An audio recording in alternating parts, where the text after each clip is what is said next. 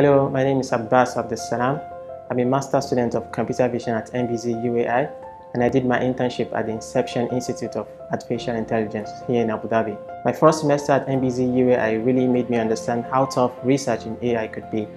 And I've seen applications of deep learning in education, in autonomous driving, healthcare, and many more. So I decided to try to get familiar with adversarial attacks and defenses, which basically deals with the limitations of neural networks.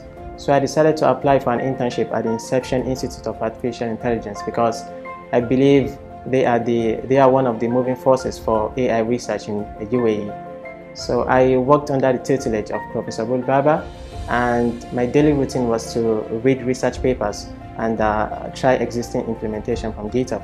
Before joining Inception Institute of Artificial Intelligence, my internship, I couldn't really work well with the Conda environment, but I think now I can work very well with the Conda environment, and I can simply take any paper and try out the implementation and try to resolve dependencies and overcome any challenges in the course. Thank you very much.